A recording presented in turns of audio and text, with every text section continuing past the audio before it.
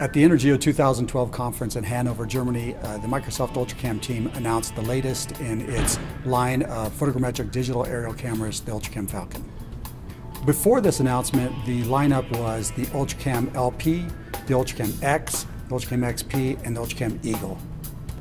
The UltraCam Falcon now sits between the UltraCam LP, our smallest UltraCam model, and the top of the line UltraCam Eagle, effectively filling a position that was previously occupied by the UltraCam X and the UltraCam XP in terms of image footprint and price. This is not just a rebranding of the UltraCam XP. This is actually a new sensor that allows customers to take advantage of the advances that were brought to the market with the UltraCam Eagle.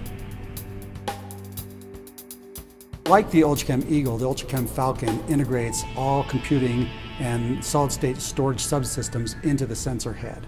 To the customer, this means quicker and easier installation, less space consumed in the aircraft, and less weight added to the overall payload, so they consume less fuel and can fly longer missions.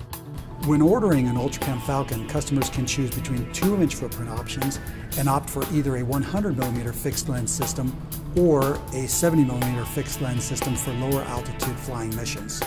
Meanwhile, the Falcon can be modified to become an UltraCam Eagle so that customers have an attractive upgrade path to grow their data acquisition capabilities as their business needs evolve.